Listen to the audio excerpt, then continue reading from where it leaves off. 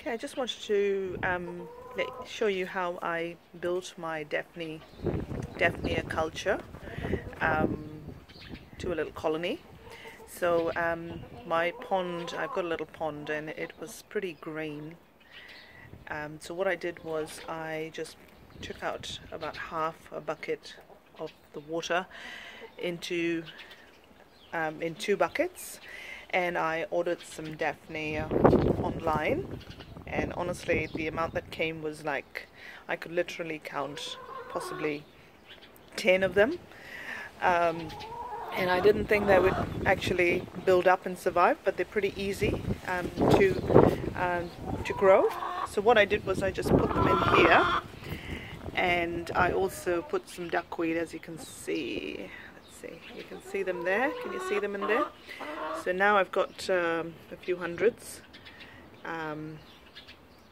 in there from just about 10. So yeah, they're quite good. I've actually harvested a few as well. So this culture is about 1 month old at the moment.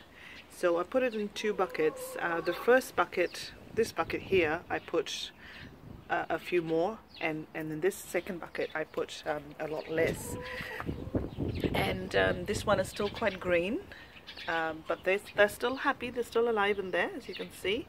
Let's see if you can see them. They're still there, they're still in there and still alive, but this one has obviously grown quite a bit.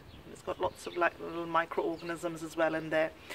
So they're quite happy. I don't do anything much to these. They're just left out in the sun. The sun builds up more algae for them to eat. And all I do every week or so is put a sprinkle of yeast, just dry yeast on the surface. Sprinkle a little bit on there, and that's all we need, and it keeps them going. This, like I said, this is a month old now, and we've got a few hundreds in there. If you knock on the sides, they're all on the sides. If you knock on the sides, they all start swimming around. They sit on the sides. So yeah, that's all. So I hope you can grow your culture. And you can quite easily scoop them out of ponds, but I couldn't find any in my ponds, so I had to buy some online. So there you go. All the best.